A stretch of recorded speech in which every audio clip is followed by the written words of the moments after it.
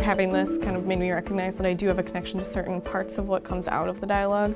I feel like I kind of want to work on being more attentive to what those views are. I need to work on understanding why. I think it also helps me kind of widen my own perspective and point of view a little bit to hear more. I think that's why, I mean, as a college student, that's what I'm in school for. I don't want to argue with you, like I just want to talk about it. There's something about using dialogue in classrooms that invokes a curiosity in them they may not have known that they had. When they hear a diversity of opinions, values, and beliefs that differ from their own, it embeds within them some really important life skills that they can take out into the world.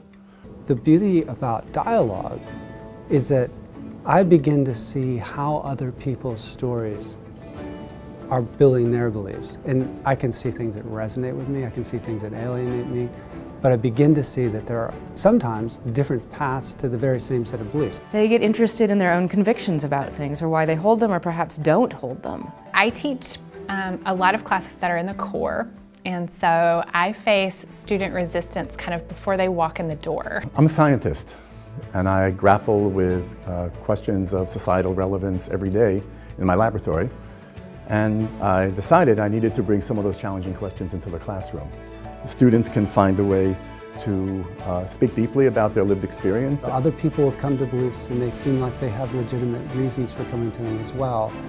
That just makes me more open to the possibility that mine might need to be modified in some sort of way. You learn best what you're really curious about. That's where you pursue the learning.